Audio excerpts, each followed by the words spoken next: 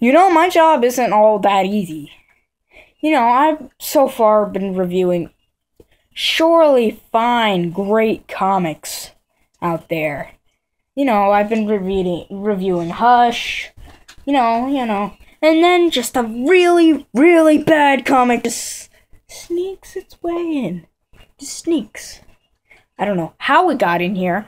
Hey, get out of here! It won't leave. See? Just snuck in. I think it broke like 5 windows. Come on. Go watch one of my other videos. Just go. Just go. This comic is terrible. This comic is horribly drawn. This comic is... Okay? Are you still...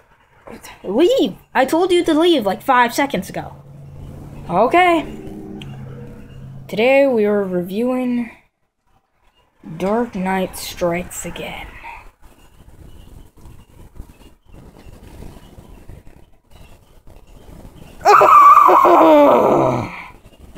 Help me.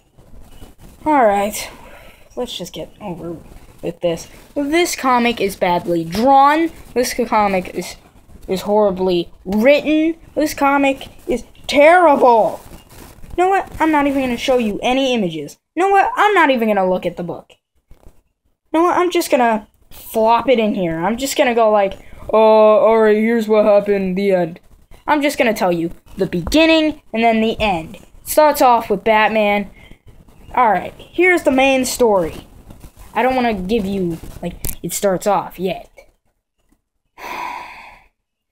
Alright, Batman is fighting a government owned by Lex Luthor, the Hunchback of Notre Dame, and a frog named Brainiac. Oh, God.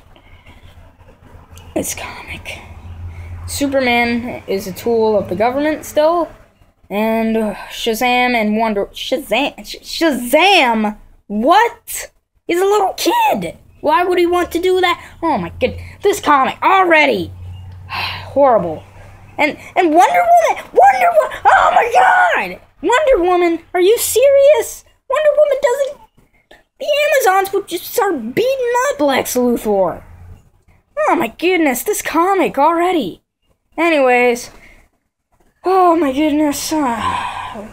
So Superman for no reason gets beat up. Superman was gonna talk it out with Bruce to give back the atom to the atom to the government, which is a small superhero. Yeah, we can turn into an atom. Well, not like exactly like an atom. He could just turn as small as like an atom or something. I don't know. He's stupid. No, he's cool. So then then Batman's all like, oh yeah, alright, help the atom, let me go get the Flash, and then he gets the Green Arrow off panel, and then they beat up Superman for no reason, like, even though in the rest of this comic, Superman's all like, I want to work with Bruce. No. This comic already, that's why it doesn't work. It is horrible. Anyways, moving on. Alright, so, you know, after that,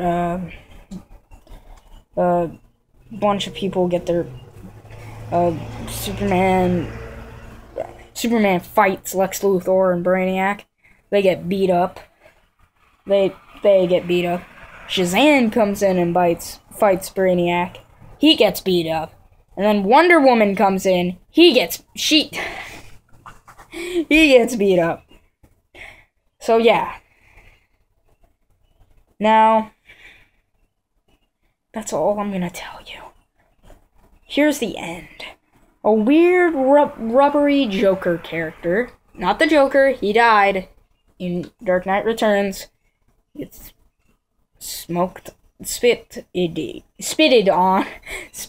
on his face by Batman. I'm not reviewing a good story, so here you go. He's killing random people in the DC universe. Nope. I'm not gonna show you guys any images at all. These images are horrible. Like, horrible. Spine cracked. He doesn't have the comic book. Yeah, I don't. I don't. But also, I could just look it up, Brody, and I know the story. Like, the back of my hand. Oh, that's new. Oh, man. I did not know that. Did you guys know that? I did not. Weird. Yeah, I do not, and I could just show you guys images, and I know the story. At the end, it turns out this is one of the stupidest parts. The weird, blubbery, wobbly, local character is Dick Grayson. One, two, three. 1, 2. Bye, Mommy. 3. That was so bad. Oh, it is Dick Grayson. What? Stupid. Anyways, after that, you know, everything's back to normal. This is one of the worst Batman stories ever made. I'd rather watch someone go to the bathroom than read this pile of junk. This comic is horrible. Never buy this. Ever. Goodbye.